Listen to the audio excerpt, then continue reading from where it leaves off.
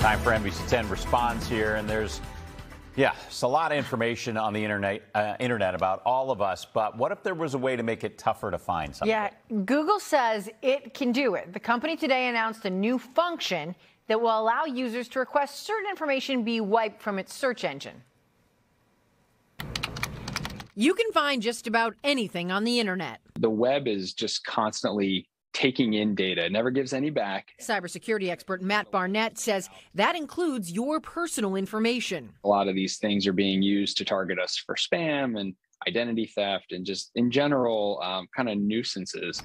We're talking about phone numbers, emails, and home addresses. It kind of immortalizes things out there. And so there are things that, we may not want out there. So Google plans to make it easier to filter out some of that information from its search engine results. People just generally seem to be concerned about their privacy for various reasons. Danny Sullivan is public liaison for Google Search. He says users have been able to request certain removals, but it can be a complicated process involving filling out a form and finding URLs. Now the company hopes to make it easier and more user-friendly.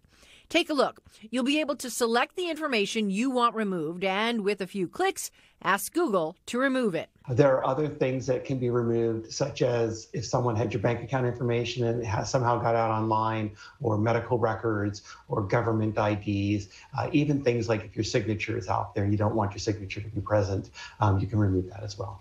Google will then review your submission to decide if it should be moved from a search. You should know not everything will qualify. We'll try to understand if there's a public issue,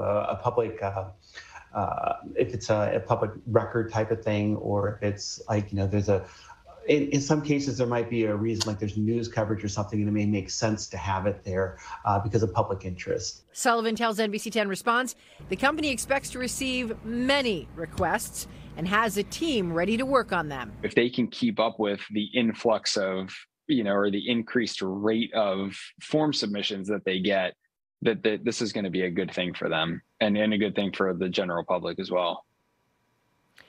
Now, something to remember, Google isn't removing the information from websites. It's restricting how the information comes up in its search engine only. The company plans on rolling out this new function this summer. Jim?